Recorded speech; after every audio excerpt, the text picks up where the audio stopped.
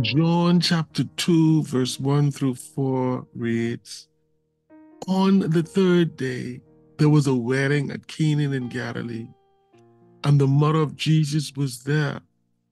Jesus also was invited to the wedding with his disciples. When the wine ran out, the mother of Jesus said to him, They have no wine. And Jesus said to her, Woman, what does this have to do with me? My hour has not yet come. His mother said to the servants, Do whatever he tells you. The word of God to the people of God. Change and decay is all around, but it does not stop there. Christ Jesus is also everywhere. He is a present help to meet us at the point of our need. And oh, how we need him.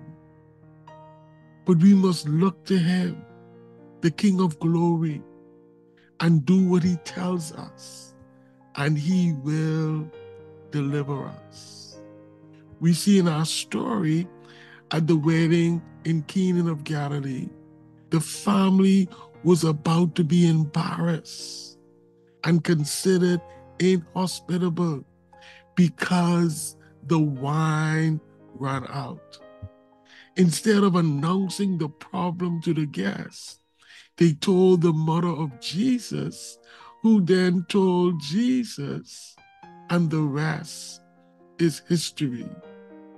Christ Jesus, the King of glory, is always present to intervene and to meet us at the point of our need, but we must look to him and do what he has already spoken.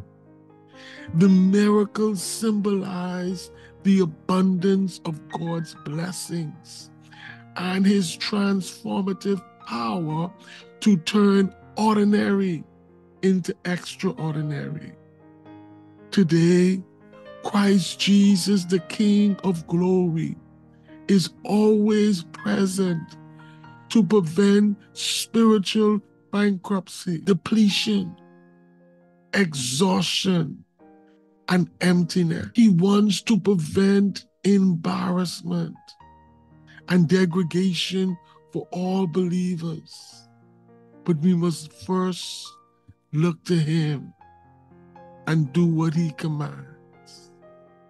Christ Jesus, the King of glory, is our new wine, and he wants to fill us up. Would you let your cup be available for him today? He's willing to pour into us all we need, but we must look to him and do what he commands.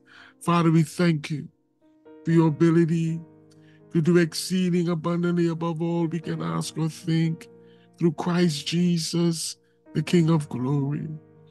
We honor you today that we can overcome every situation and circumstance, and we can be all that you have called us to be today.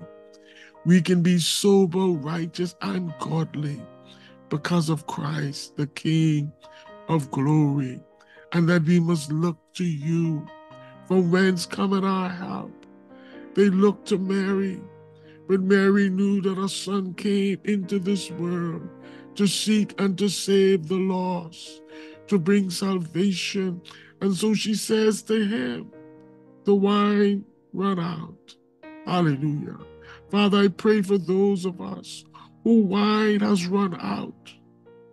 We are bankrupt spiritually. We have depleted. We have come to naught. But you are here. You are present help in trouble. And so we pray for those who lead the nations, including our Prime Minister and all of Parliament, their families, leaders everywhere, that we must look to you, that we can overcome. We can grow.